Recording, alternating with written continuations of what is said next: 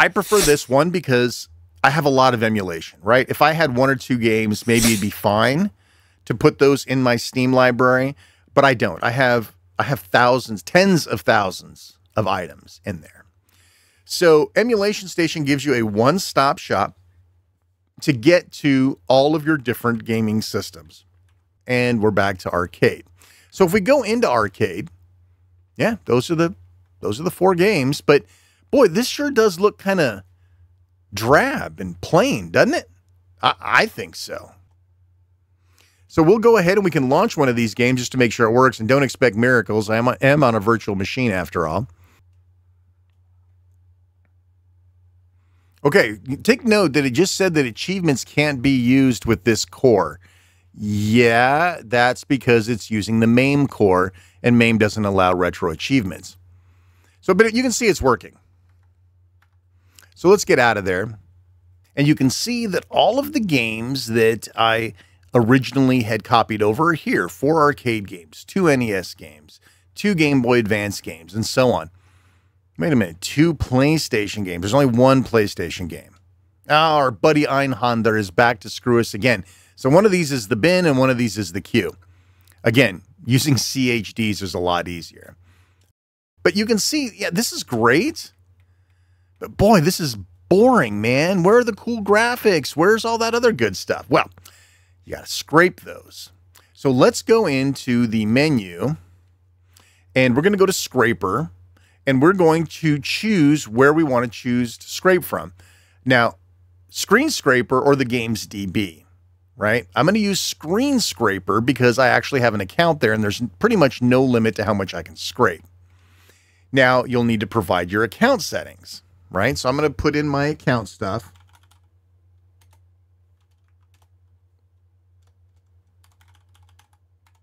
Remember to blur that out, folks. All right. And what games do you want to scrape? All games? Nah. Let's just scrape PlayStation 2 games. Now it's going to reach out to Screen Scraper. Okay, so sometimes it doesn't pick them up right. Or I put in the wrong credentials, one of the two, right? So let's try to scrape a different system. Let's try arcade. And let's see how it works. There we go. Now we're scraping. We're scraping with power. So what it's going to do is it's going to grab, depending on what you selected, by default, it's going to grab metadata, a screenshot, a box shot, a little video clip, which is very cool. So, and you can toggle all of that. I'm just using the default, what's out of the box. So here we go. Now, you're probably saying, boy, this is slow. And now, it's only slow. Well, it is slow, but it's slower because I'm on a virtual machine. A pirate version of Mario Brothers. I don't think that got done correctly. But wait a minute. Hey, hang on. So why this one here, right? The Warriors. How come I can't scrape that one? So let's take a look. Let's say that we're going to scrape just this game. Edit game metadata, scrape. See what the problem is here. No games found. We're going to refine our search and we're going to actually make that name something correct. Let's see if it scrapes it now.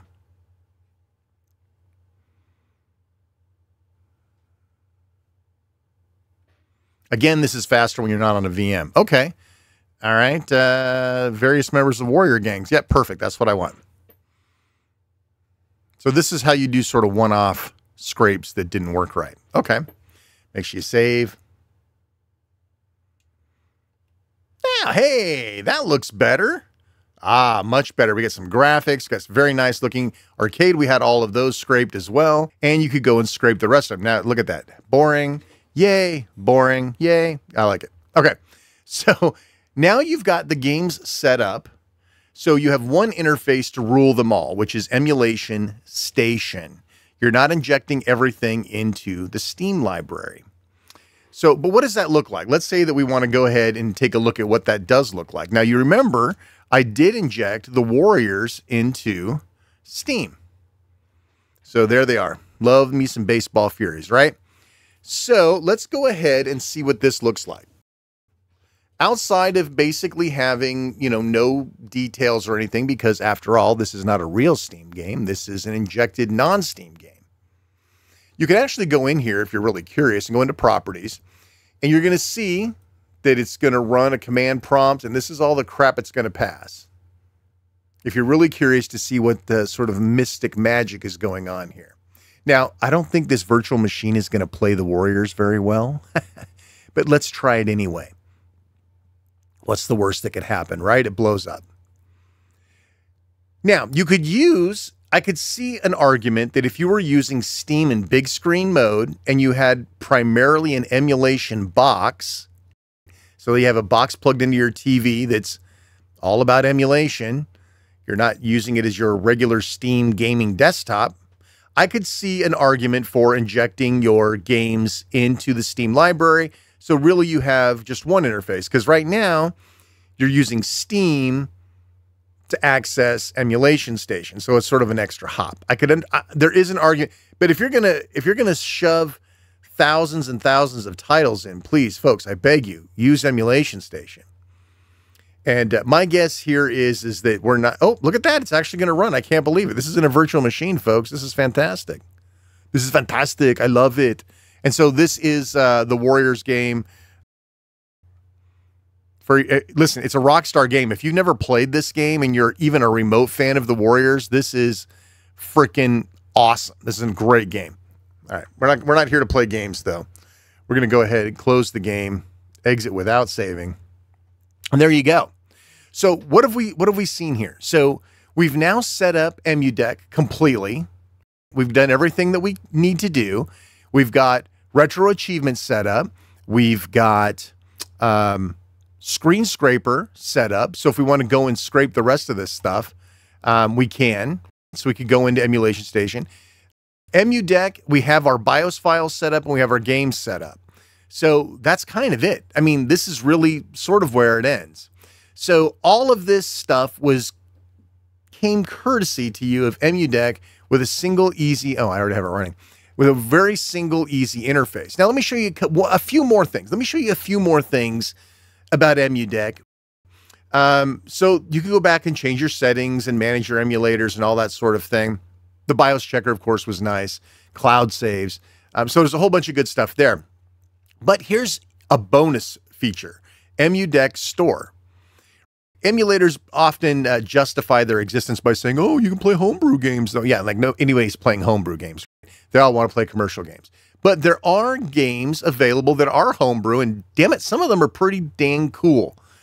So they have a variety of systems down here. Game Boy Color, I bet's got some good ones. And these are all free. These are all games you can download right from this interface. Super Nintendo, NES. Pretty cool, right? Genesis. There's a lot of stuff here. And all of this is free as in beer. Yeah, for your perusal. Now, we're not going to install it. I just wanted to see that it was there. And that's kind of it. Now, if you came from the Steam Deck, you're probably saying, man, there's a lot of stuff missing here. And you're right. Things like the compression tool is missing. But again, this is early access. And so far, it's looking really good. A couple of minor glitches here and there, of course. But that's what early access is all about. Now, I promised I would talk a little bit about BIOS files and ROM images, game images. What can you do to help find these sorts of things? Well, first off, games are pretty easy to get. Google is your friend. It's pretty easy to find games. I'm going to go ahead and scrape while we're sitting here. Why not? Well, I'm going to tell you more stuff. So we're going to select all games, all systems. I guess I could have just selected all. I guess I didn't have to scrape the ones I already scraped, but whatever. So let's talk a little bit about the mentality here. So from a morality point of view, if you're emulating content that's not for sale, you can't get it anywhere, it's hard to buy. The hipsters have a, Mario Kart going for like, $900 on eBay. Emulate the thing. I mean, Nobody cares. You're not taking the food out of anybody's mouth other than scalpers. Now, Nintendo's going to cry, oh, but we have emulation stuff you can buy. Yeah, well, you're not emulating the stuff we want, pal, right? So there's a whole bunch of ways you can morally justify emulation as a whole. However, I would ask you to consider, if you don't own a platform that is currently in development and it is actually making money for the copyright holders in the intended market, not some sweatshop, you know, that sells bootleg games. I'm talking about like the Nintendo Switch, right? That is Nintendo's livelihood. That's their current game console. You know, emulation's like, nobody cares if I emulate a Commodore 64. Yeah, but they might care if you're emulating a Switch. Now, listen, if you own a Switch and you bought Switch games, and you just want another platform to play them on, are you morally righteous there? Of course you are. I mean, listen, it's probably illegal anyway with the Digital Millennium Copyright Act saying you can't access anything that's encrypted, essentially. So there is that. But again, from a moral point of view, you're not selling the games. You're not trading them online. It's for your own personal use, folks. Use a little common sense, I guess. Use some common sense and maybe a little compassion. Oh, Nintendo's a big corporation. We're sticking it to them by pirating their games. You know what? Don't. I mean, listen. If you really want the new Zelda game, go buy the new Zelda game, and then you can emulate it. I mean, you should own a Switch too, but I'm just sort of pontificating here. I really don't want emulation being used as a tool to screw people out of livelihoods in the current generation and money. Usually this isn't the case. Usually emulators aren't current with the systems that are involved. But in this case, you know, I do. And by the way, your ISP can watch you, right? So if you're not using VPNs or anything like that, you're using torrents especially, good Lord, stand clear. As for BIOS files, this is actually a lot easier than you would think. And I can give you a little bit of information on how to get those that's not actually telling you how to get those. And hopefully YouTube will not kick my channel off into oblivion for users. Okay, so here we go. So if you go into, I believe it's core emulation, right? And let's say you're curious about the let's see, Sega emulation, Sony emulation. So let's say you're interested in PlayStation 1 games. So if you go in here, it will actually tell you what files are required, even give you a checksum. This is what you need. And hopefully they're not going to kick my butt for showing you on screen what it is you need. Now, you can't download them from here. But once you know the file name, Google's your friend, right? This is how you find BIOS files. Listen, I hope this helped you out. If it did, if you learned anything new, please like, subscribe, leave a comment, good or bad. I try to read them all. Of course, hitting the notification bell gives you immediate knowledge of when another video like this one comes out. I hope you enjoyed this. I had a good time putting it together outside of running into a couple of glitches. But this is good stuff. It's worth your $3.50, folks. Listen, I know nobody wants to pay for anything anymore. It makes me crazy. These people are working, 10-hour days at work, and then they come home for 5 hours at night and code this great stuff for you. And it's like, oh, $3.50. Well, I'll just install them myself. Come on. Give these people a break. Come on. All right. That's it for me. This is Shane R. Monroe. Thanks so much for watching, and take care.